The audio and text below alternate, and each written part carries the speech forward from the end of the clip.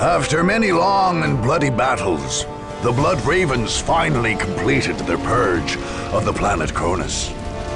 The battle barge Litany of Fury remained in close orbit, imposing a strict prohibition on any visits to the world, while the Fifth Company maintained the Castellum Incorruptus in North Vandia. The Imperial Guard Segmentum Command lodged protest for the Blood Ravens' actions, reporting them to the Inquisition.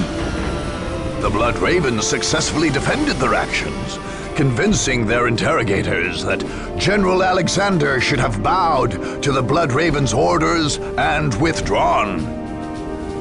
Nevertheless, the Inquisition kept a watchful eye on the chapter, for the rumors of hoarded relics never fully abated. Likewise, many in the Guard's command structure never forgot the blood shed on Cronus.